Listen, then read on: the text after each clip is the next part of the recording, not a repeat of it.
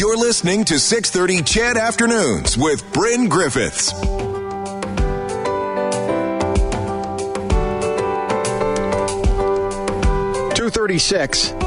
Okay, you know my cancer story. I've said it a million times on here. I almost feel like I'm telling it to you too often. But you know what? Anytime I see a great cancer story, I like to address it. I like to talk to people about it. Even if it isn't a great one, where we can maybe think about taking that and turning it into a positive at some point, I'm on board with that. But it's not every day that a Calgary-based scientist receives financial backing from the U.S. military to carry out their research. What am I talking about? Well, joining us from the University of Calgary is Professor Dr. Kristina Rinker. Hello, Kristina. Hello. How you doing today? I'm doing great. You survived the weekend?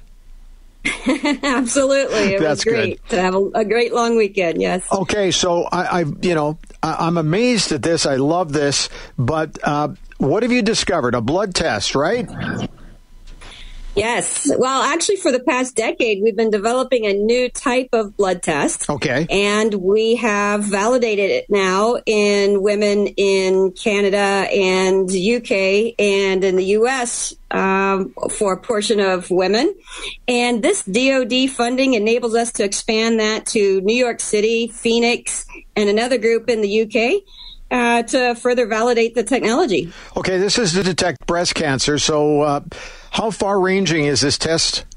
This test is to be used as a screening tool for breast cancer. Wow. So in the breast cancer area, women undergo screening typically by mammography. Mm-hmm. Well, we need new tools in the area to increase access to more women and to enable more women to be detected at earlier stages. Okay, Kristina, so how does this work? It's just a simple blood test? Is it as simple as all that? Yes, so users would get a doctor's referral. Okay. You'd get a requisition, and it's a blood sample, less than a teaspoon or a tablespoon of blood that's collected, and then that's run in our accredited laboratory here in Calgary. How long does it take to find the results? Well, the test typically takes a few days to process and get the results reports out to physicians. So how long have you been working on this one, Kristina? Well, this technology is a new type of blood test. So as opposed to like a cholesterol test where it measures one thing, this test is a new generation or new class of blood test that involves measuring of multiple targets in your bloodstream. And then it uses machine learning based software. So it's sophisticated software to be able to interpret that to indicate if a positive signal, if you need to go in for diagnostic imaging. So this has been in clinical studies since 2018. We've had some wonderful support from the Alberta government to support the validation and continued expansion of the data for this test. Are you amazed at how fast this seems to have moved along, or is it slow by you? Like, I think that's fast, but what's your take on that? Well, it's certainly been a long process. There are many steps to bringing the test to the market. So we developed the platform technology, the new way of measuring things in your bloodstream. Right. We found the things we need to measure and validated that. Then we had to put it all together and validate that. And then we had to, test it in the wild in clinical samples. And so we will have our first results coming out from that. We've published in a couple of international conferences. So further publications are coming out for that. So we've come a long way. We've done a lot. Full accreditation for the test, CE marking on the test, but still a long ways to go. So one of the key things is reimbursement and procurement, or getting groups to pay for the test and building it into the guidelines. So we still have a journey to go. Oh, yeah. It's been great progress. This is the only test in the world that has been demonstrated to detect small breast tumors. $3 million by from blood. Yes, there you go. Yes. $3 million from the U.S. Department of Defense. So you get this phone call, or however they reached out to you. Yes. You know what that tells me? It tells me that you are on the radar screen big time. I love hearing that news, but can you remember when you were first informed that they were interested in what you were doing? Yes. So we do have a clinical investigator from the U.S. So we found through conferences and through the strength of our data, found a key leader, a clinical leader out of the U.S. out of Cornell University. And so he and I partnered on putting in this grant application to the Department of Defense. They have a breast cancer research program that's really trying to, push the envelope and get new tools available for their military personnel who are actually at elevated risk for cancers. So we put this in, and it's very onerous. And we got it actually the first time we applied for it. So just fantastic partnership. Very exciting to get this this opportunity from the U.S. Department of Defense, and looking to leverage that with additional funding and expansion of clinical trials throughout the world. Okay, so I'm going to ask you to toot your own horn here. How big is this for people, and mostly women, but there are some men with breast cancer? How big is this? This is huge. I mean, we look right now at what's going on, and many women are actually not detected at the earliest invasive stage. That's because either they're not included in screening guidelines, they're not participating in screening programs, or the technology is missing the breast cancer. So we desperately need new tools to enable early detection. With stage 1 or earliest invasive stage detection, it's 99% curable. Those statistics flip when you get to stage 4 or more advanced cancers. So it's really critical we get this into the system, and it needs to be easy for women to use. So just imagine going to your doctor and, you check off I'm going to get my cholesterol measured and I'm going to get my blood test run.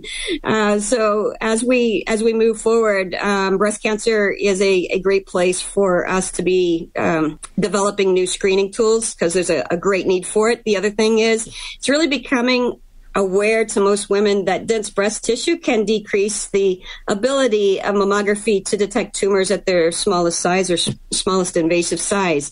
So women with C and D breast density should ask if they're currently getting screened what their density is, and know the implications of that. So there's several organizations, and the FDA has announced or appreciates the importance of this, because now in the U.S. starting in women are required to get their breast density scores as part of their imaging results from mammography.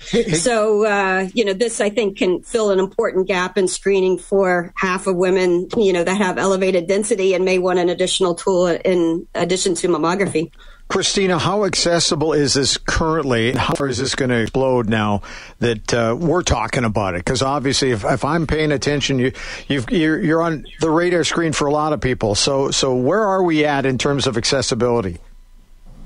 So right now we're really focusing on getting some of this expanded clinical data in for diverse populations. That's going to be enabled by the Department of Defense grant, as well as our own clinical studies that have expanded. We have a lot of interest from the U.S. market in pulling this in, so we're working towards those reimbursement packages in both, across North America, in the U.S. and in Canada. And, getting it into the hands of clinicians as part of those clinical study expansions and use of the test, to look at, how we expand the use of the test, or how we enter in a small market and then expand that usage. Medicine is an area that takes a while to really expand usage of a new type of technology such as this. Yeah. So we're working closely with the medical communities and partners and other stakeholders to bring this out, and so that everybody understands what the test provides, what it doesn't provide, and how to make use of the results. We always talk about, the Alberta health system is a mess. But you know what? You've got U of C. You've got the University of Alberta. We've got other colleges and universities as well here in the province of Alberta. We have the Tom Baker in Calgary. We have the Cross Cancer Institute here in Edmonton, and various other foundations. This is just my take on it as being somebody who's had stomach cancer. I think we're doing great work here in the province of Alberta. Do you agree with that? Absolutely. We have great research innovations that are coming through, and, what we have been working off, we spun off a company, Cyantra, back in 2016 to help with commercialization of the test. So really scaling the technology and bringing an international approach to the technology is really critical. So as we in Alberta continue to expand those technologies and push them towards implementation to impact, that's going to be a really critical aspect over the next decade. So is it baby steps the rest of the way here, or do you expect we're going to start to go up 2 or 3 steps at a time in the future? We will. So we're pushing very fast with partners. So okay. I'd say certainly it's not like the commercial expense you would see with the new app, right? A new app. Yes. It's a new medical technology. While we have regulatory approvals in North America as a laboratory-developed test, we do need to continue to push towards coverage of the test through different healthcare systems, and that is a longer process. So we're continuing to work with health systems and payers to get the data packages that they're looking for to be able to pay for the test, and that's going to be a critical piece to larger scale expansion of the test. You're telling me 2 thumbs up, but calm down, Bryn. That's what you're telling me here, and I get that. Hey, I love it. I think it's fantastic news, and let's just keep rolling with things. And thanks for your time today. Really appreciate it. Thank you very much. Okay, really appreciate sharing the story. Anytime. As we keep going with this story, we'll track you down. Okay. Sounds good. All right. Thanks, Kristina. Okay. Dr. Kristina Rinker, Professor, Department of Biomedical Engineering at the University of Calgary, developing a blood test to detect breast cancer. We're getting there. I honestly believe it. I want to believe it.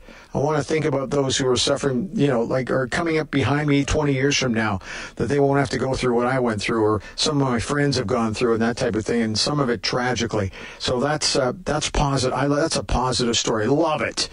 Going to take a break. When we come back, it's time for Business Matters and Health Matters. We'll get right to it when we return right here on 630 CHED.